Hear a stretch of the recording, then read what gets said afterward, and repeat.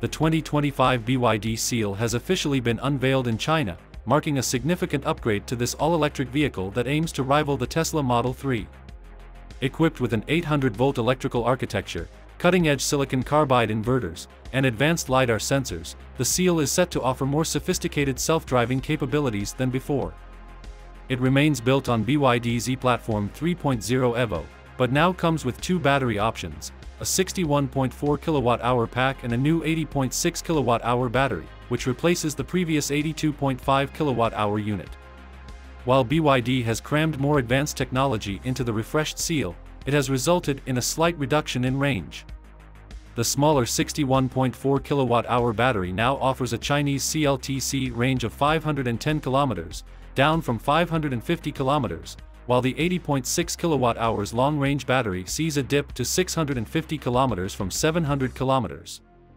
There's no confirmation yet on how these numbers will translate to the stricter WLTP cycle, but in Australia, the Seal's driving range stands at 460 km and 570 km for the two respective battery configurations. One of the most significant improvements in the 2025 Seal is its faster charging times, thanks to the new 800V architecture. Charging from 10 to 80% now takes just 25 minutes, a significant improvement from the previous 37 minutes. Performance upgrades have also been made across the range, with the base version now featuring a single motor that delivers 170 kilowatts of power and 330 Nm of torque, an increase of 20 kilowatts and 20 Nm. The rear-wheel drive model continues to offer strong performance, while the dual-motor variant steps up to 230 kilowatts and 360 Nm of torque. For those seeking top-tier performance, the BYD Seal Performance model comes equipped with dual motors producing a combined 390 kilowatts and 670 Nm of torque.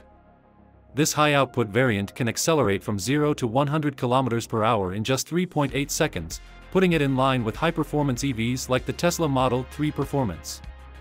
The 2025 Seal is not just about power and speed, it also benefits from an improved chassis. BYD has integrated its DICES seat chassis technology, which employs variable damping shock absorbers with electronically controlled valves. This tech is designed to offer a smoother ride while maintaining agility, making the Seal a more comfortable and responsive car to drive. Inside, the cabin of the refreshed Seal has received significant updates.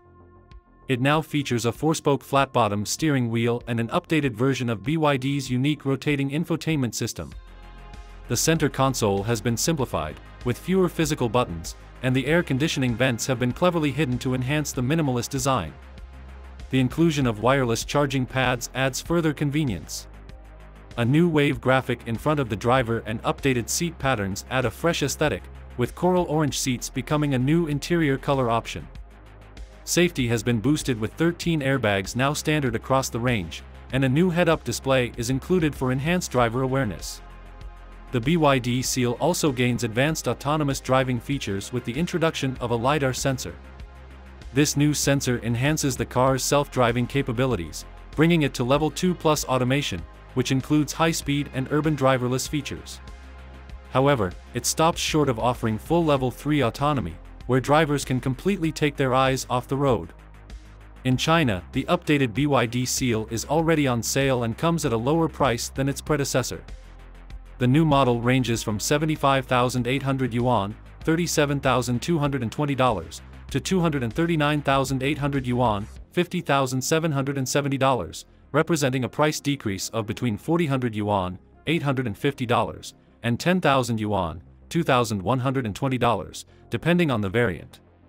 In Australia, where the BYD Seal is currently priced from $49,888 plus on-road costs, it's expected that the upgraded model will arrive by the end of 2024.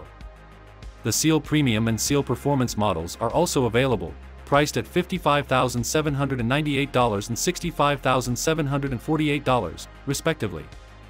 With these upgrades, BYD is aiming to close the gap between its third best-selling EV and the Tesla Model 3, which has outsold the Seal with 13,539 units sold in the first 7 months of 2024 compared to the Seal's 4,662 units. Thank you so much for joining us today. We love hearing your thoughts and insights, so don't forget to share your comments and feedback in the comments section below. Your engagement means a lot to us, and it keeps the conversation going. If you enjoyed today's content and want to stay updated with the latest news, be sure to hit that subscribe button and turn on notifications. That way, you won't miss out on any future updates.